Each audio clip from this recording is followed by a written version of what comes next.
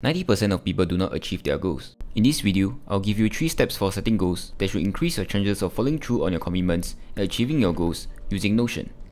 Before we dive in, you can head over to the video description to download the template and follow along.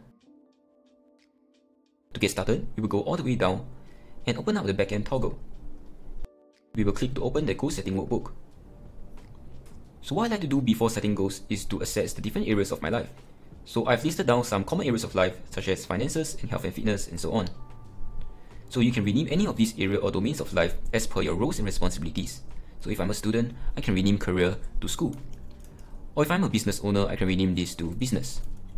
And you can also add or remove any of the areas of life that make sense to you.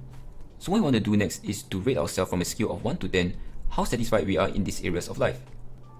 So just fill in the value that first comes to mind.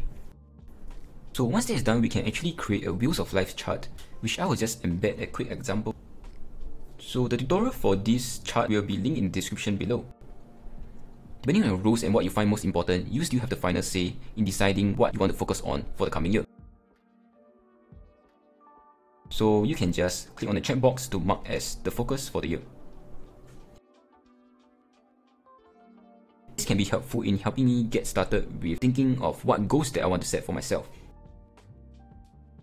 Thinking about health and fitness, I want to set a goal to run a half marathon.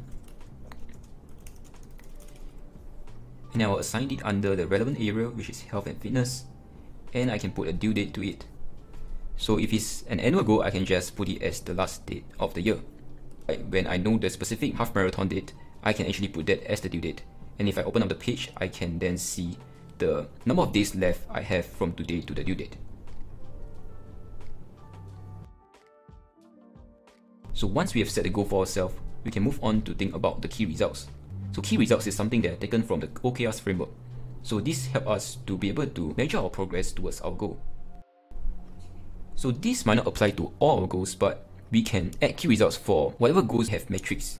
So for running a half marathon, one key result that I'm thinking of is my max distance for a run. So I will first add a group and click on the goal. So under this toggle, I can add all the key results relevant to this goal. So there can be more than one key results. So I'll just add a new key result called max distance. And the target will be the distance of a half marathon, which is 21 kilometers. And my current longest distance was probably around 9 kilometers. And my current value will still be the same as my starting value. The key result could be my 10 kilometer run time. Target value for a 10 kilometer run could be 50. And my starting value could be 60 minutes, and my current again will be the same as my starting for now.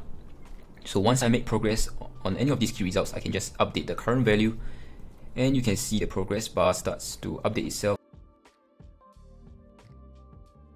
Once we have thought of all the key results that we can use to measure our progress, it's time to break down this goal into steps that bring ourselves closer to our goals.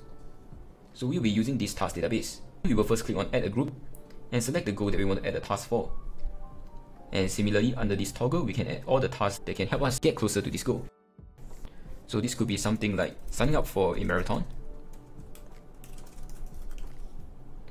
planning a running schedule, and also perhaps joining a running club.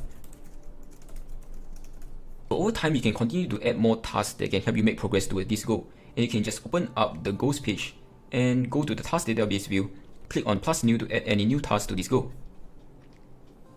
You can repeat this process for other goals that you want to set for yourself, and then identify the key results for this goal, and then breaking it down into small steps that you can take day by day. So back on the goal tracker page, this is where we can have an overview of the goals that we are working on, as well as our current progress on each of these key results. And with that, I wish you all the best in achieving your goals.